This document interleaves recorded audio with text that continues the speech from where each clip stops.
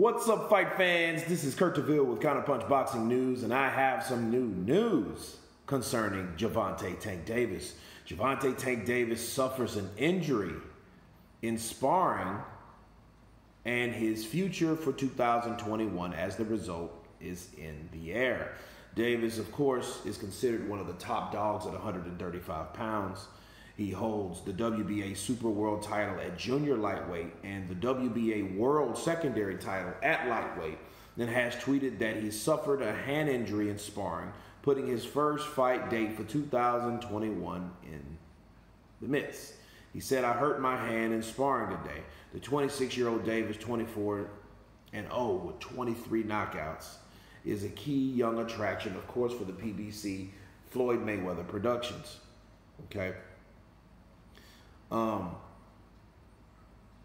Basically, Gervonta Tank Davis is the guy that's looking for these possible fights with these other fighters. The lightweight division is probably the best division around in boxing right now.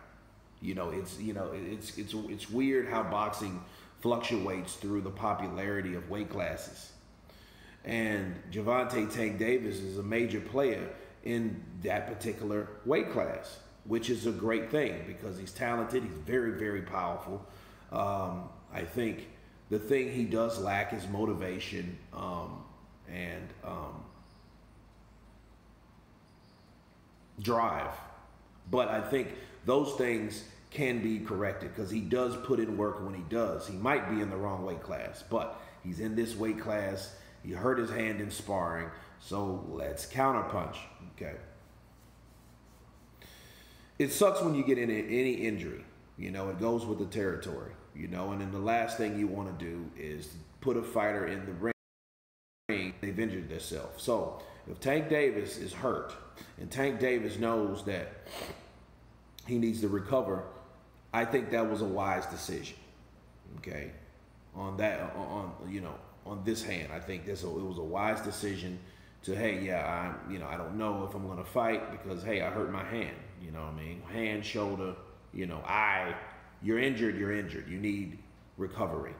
So I'm not really for anybody that really goes in there half cocked and, hey, I got this problem, and then something happens and you're not 100% in it, you get beat. Okay, if that's a legitimate reason, you totally shit it all over it. Why? Because you didn't tell anyone, like Manny Pacquiao about his shudder, right? He didn't tell anyone about that. So how do we know and use that as reference to go back and some explanation on why this happened or why that happened?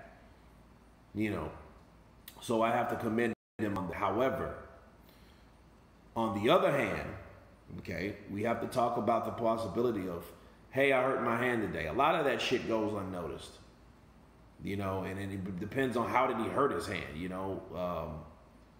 we go into semantics with that. But at the end of the day, we're looking at a guy that's supposed to have these huge fights with all these top dogs, and you have advocates like Mike Tyson, pushing these fights and pressuring these fights to happen on his huge platform on YouTube, right?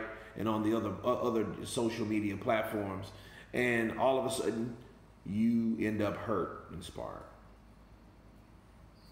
A lot of people might see maybe it's a coincidence, maybe it is, but then again, it is very convenient for that to happen right now. Very convenient. I'm gonna fight Teofimo, or I'm gonna fight Ryan Garcia or whatever, or I'm in lines to fight these top dogs finally at 26 years of age, and now I hurt myself. So I can see how people would question, like, yo, was something really wrong with him, or he's just not ready for those type of fighters, and they still need to carry him a little bit further. So it's a lot of ways you can look at that. But again, if he's hurt, he needs to recover, and it's a good thing besides going to a fight knowing that you have an injury. But anyway, you guys tell me what you think of Gervonta Tank Davis being injured before his fight. Tell me what you think. Please subscribe, and you guys been Counterpunch. Peace.